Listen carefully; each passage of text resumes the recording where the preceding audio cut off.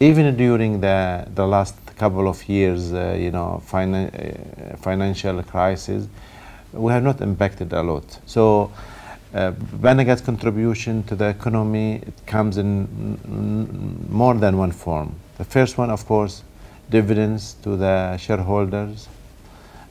Second comes, we act and operate as a commercial company, although we have, the element of government, 75% in BANAGAS and 100% in BANAGAS expansion company.